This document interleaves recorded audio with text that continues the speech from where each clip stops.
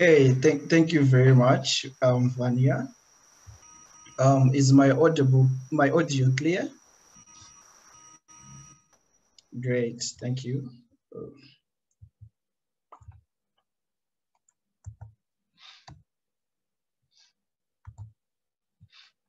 Okay, hi everyone. My name is Macdonald Chirara, and I'm from Zimbabwe.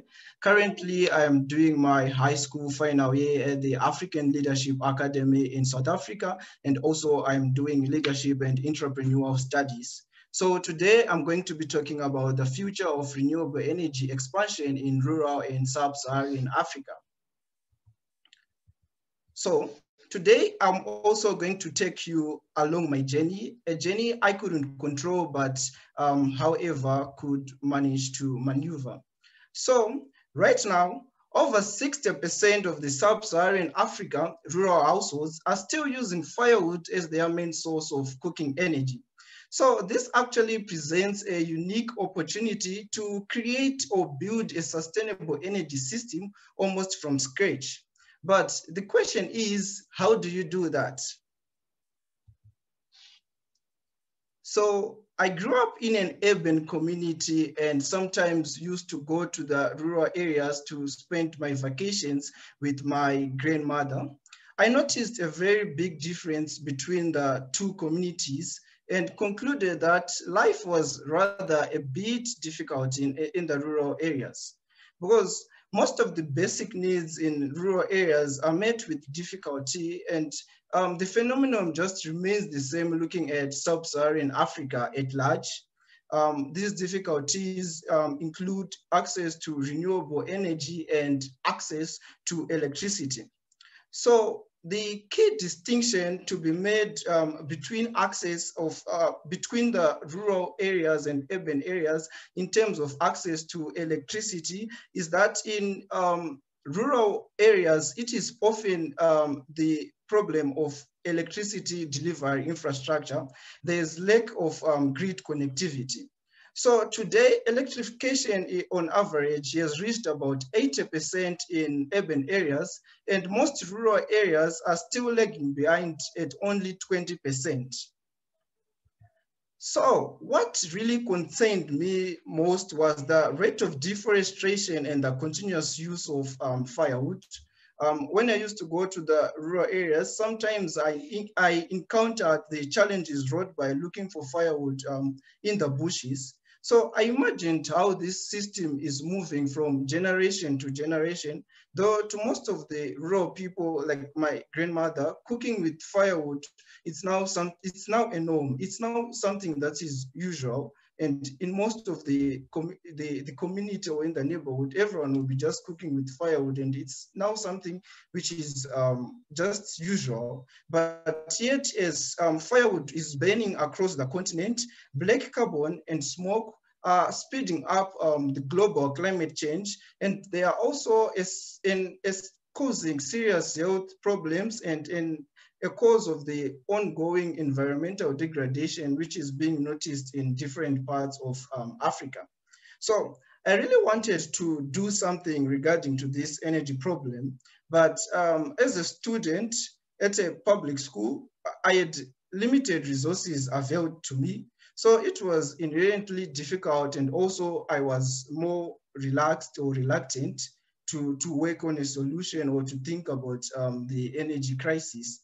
So fortunately, there was a unique opportunity which was brought up by the Zimbabwe Science Fair. So they created a competition whereby students could submit solutions to problems being faced in their communities. So as someone who was already thinking of a problem, I saw it as a unique opportunity, since almost 50% of the submission, I already had it in mind.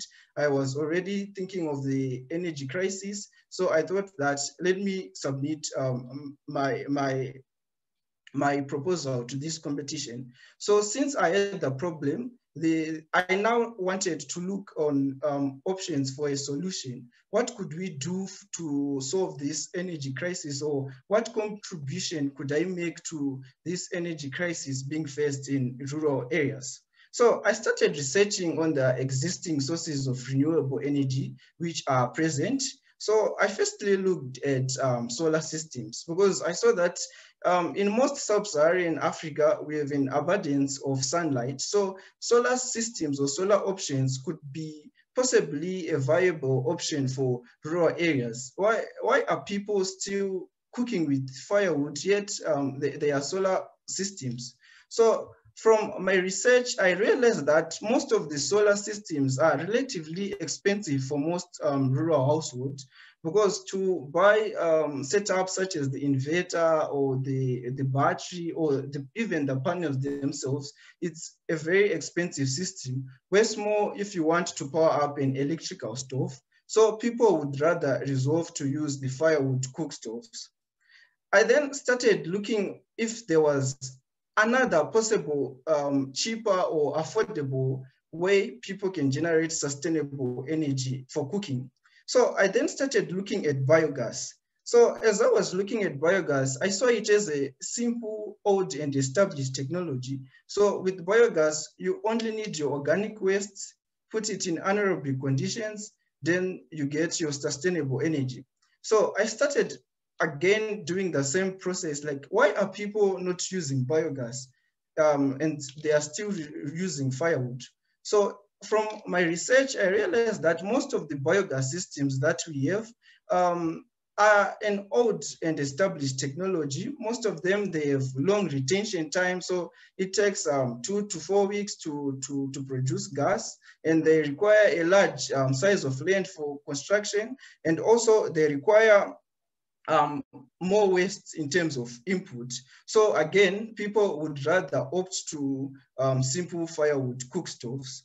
So I started focusing my research on, since I saw biogas as a viable option, which just needs more innovation to improve the process or to enhance the efficiency of most biogas systems. And also people tend to associate biogas digesters with smelly conditions. So I said, let me start working on ways we can refine and increase the efficiency of biogas digesters.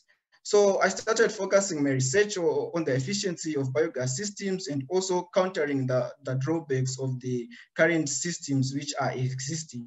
So from my research, I came across the water hyacinth plants. So water hyacinth plants are a sort of invasive plant species in most sub-Saharan African countries.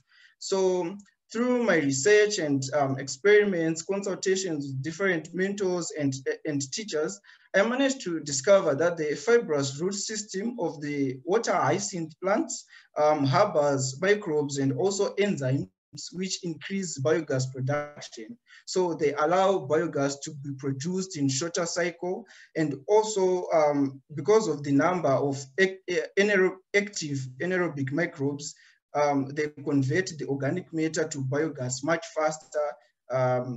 So if that inoculation is implemented in a biogas digester system, there will be, the reactor stability is going to be improved, and also it will allow to the construction or the design of a much smaller and efficient biogas system. So the findings from the research prove that the combined inoculation from different sources can actually represent an efficient and an efficient solution for anaerobic digestion. So I started thinking, since now we have solved the efficiency part, what more or what else can people do with biogas? So I started looking on alternatives ways people use biogas for. So currently biogas is being used to generate electricity, but this is being done on a very large scale. So the biogas is being used to heat water, the water turns into steam, the steam turns the turbines and the generator, basically the thermal process. And also there is another option of biogas generators, but these are also these are expensive infrastructure or expensive setups. I wanted a system that could be used maybe, let's say, at the backyard of my grandmother in rural areas, a system which was affordable, a system which was smart, at the same time simple to use, not complicated. So I started researching on ways we can use biogas to generate electricity without any mechanical moving parts, and also with high efficiency. So I started focusing my research on the thermoelectric principle. So basically, the thermoelectric principle is when you heat and cool a semiconductor simultaneously, a potential difference is created, resulting in electricity. So basically, thermoelectric generators, for instance, the one which is being shown on the screen, they are more like a plate setup. They are a plate, and in between the plates, they are semiconductor blocks, the P-type and the N-type. So I designed a system whereby the lower part of the thermoelectric generator was heated with the heat which is coming from the biogas cook stove, and the upper part is being cooled by a water cooling system I had designed. So this eventually led to the designing of a biogas cook stove, which comprised of an auto air injection system, a water cooling system, a DC to DC booster, and also the thermoelectric generators. So this allowed a system whereby a prototype of a system which only required organic waste, and you could get your cooking gas, at the same time electricity to power up small electrical appliances such as lights and charging cell phones. So the prototype, the final prototype had a maximum wattage of 50 watts. So through the Zimbabwe Science Fair, I had the opportunity to present the project and the prototypes at different science fairs and forums in different parts of the world. And at the same time, I was getting the opportunity to collaborate with different innovators and also scientists who were providing feedback on how best we could improve the system. So in efforts also to make impact, to take the project or the science research to the world, I connected with other young people who had a similar mission and also a similar vision. So we had to go back to the drawing board and start brainstorming on the prototype of the waste-powered electricity generator I had been working on. So this marked the birth of Everlasting Technology. So Everlasting Technology is a social enterprise which mainly focuses on renewable energy innovations for rural communities and also last mile communities. So as Everlasting Technology, we are currently working on developing our system. We are still working on the prototype. So as I have mentioned before, this unit will allow households to directly convert their organic waste to cooking gas. So when the organic waste is processed to biogas, the biogas cook stove will be redirecting the heat energy released to the thermal system, and that's how the electricity part will be generated. So fortunately, recent progress also suggests that it's now possible to supply alternative sources of energy to those in need, and in doing so, addressing climate change, addressing deforestation, and also addressing health concerns. So with the support of the SNV Netherlands development in Zimbabwe, we managed to receive grants, and we have managed to reach to around 100 rural households for the implementation stage. So Africa as a continent clearly needs to contribute to mitigating the impacts of climate change. And key to this transition, especially in the rural sub-Saharan Africa, researches and also research and development on affordable clean energy innovations. And also there is need to work on policies by governments and different organizations which facilitate clean energy availability. There is also need to decentralize clean energy infrastructure. For instance, working on, since I've mentioned that grid connectivity is a main problem hindering access of electricity in rural areas. So we can now start working on decentralized electrical power systems or clean energy systems. So working on this energy transition can allow an promising economic development, since avenues such as the education can be further broadened.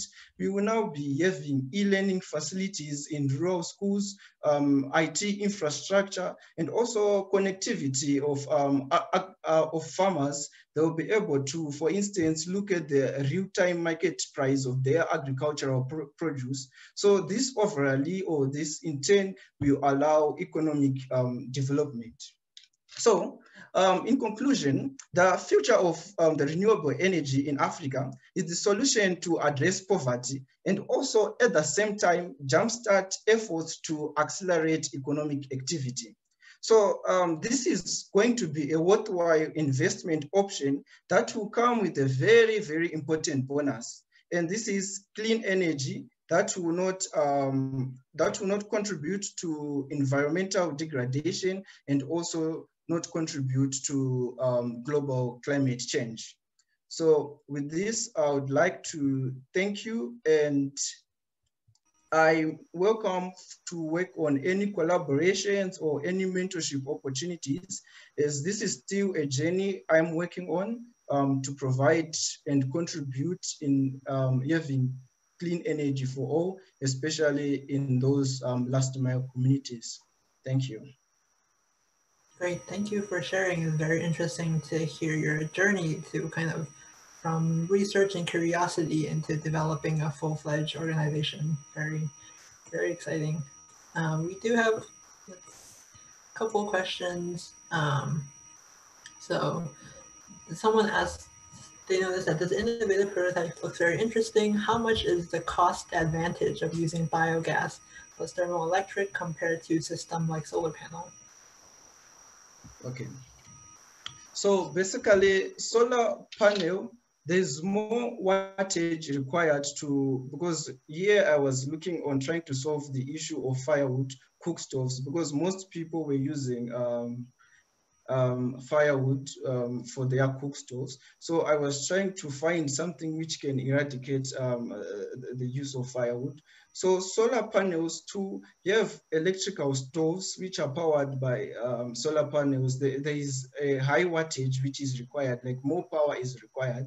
But from biogas, the first stage biogas will allow a smooth energy transition, because from waste to biogas, that transition is affordable and cheap using the system. Then the electricity part, it's from the thermoelectric generators. It's going to be affordable, because we will just be requiring the electricity for house lighting and charging cell phones. But in terms of the cooking part, we are using biogas. So since thermoelectric generators, in terms of cost, they are more competing with solar panel systems, their only use in the prototype or in the system is going to be on the lighting side or small appliances side, and on the cooking side, we still have biogas.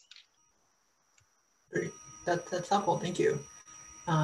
We also have another question. What challenges have you faced in developing and distributing your innovation in Zimbabwe?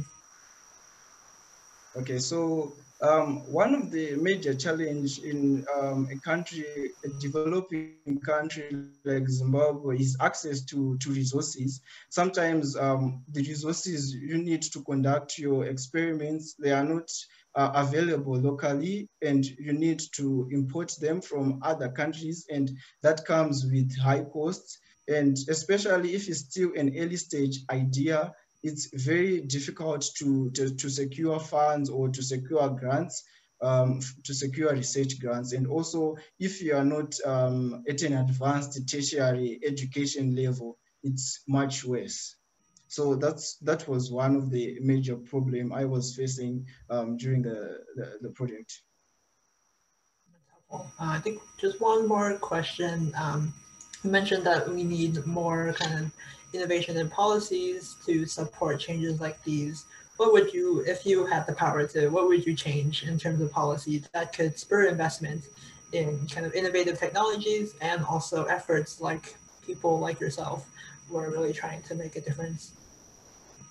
Okay, so for the policies, I think I would redirect more funds to be invested to create policies which facilitate more funds to be channeled towards research, especially in developing countries. I think it's one of the major drawback or major gap which is required. Great, that's good to know. Great, thank you so much for your presentation. Very interesting to hear about your innovation and kind of the opportunities to kind of scale up renewables in Zimbabwe and South Africa in general. So thank you so much. Thank you very much, Vania, for the opportunity. Yeah, great.